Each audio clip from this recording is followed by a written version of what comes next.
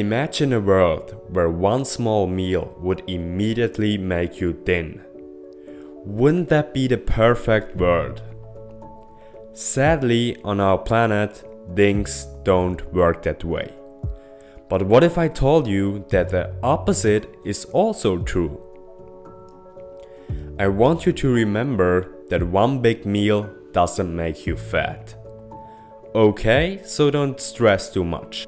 It's more about what you do the other 364 days a year that will make you fat. Anyway, Christmas is always a time where you eat a lot and really can put on some unwanted pounds. The big problem during Christmas is that we are kinda wired to just eat. We tell ourselves, oh, it's Christmas, I have to eat this. Next week I will start dieting, maybe. No, just no. I want you to realize that just because it's Christmas, it doesn't mean that you have to eat all the food. Please understand that you're not a slave to your mind. You're its master. You still got a choice.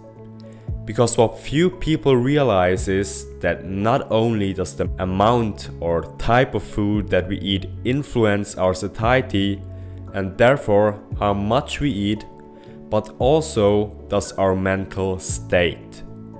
It seems that during Christmas and vacation in general, we're on that all-you-can-eat mindset. A good way to get rid of that state is getting more aware.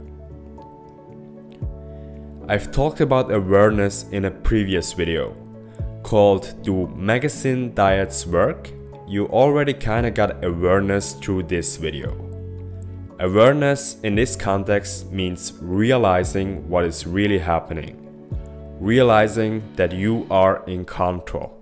One thing that can really boost your awareness and therefore burn fat before you even attained it is getting your workout in.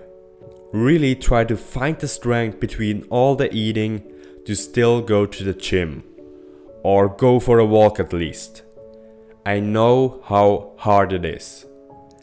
Doing this will also keep you in a routine of working out. Therefore, minimize your chance of quitting. And another benefit, working out will also take some time. And during that time, you won't be able to eat. Also, changing your eating habits can increase awareness.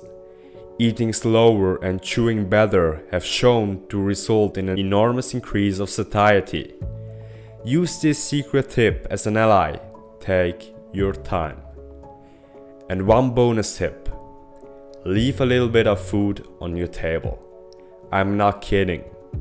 This will bring you back into the state of, hey dude, just because it's Christmas, I don't have to eat all the things.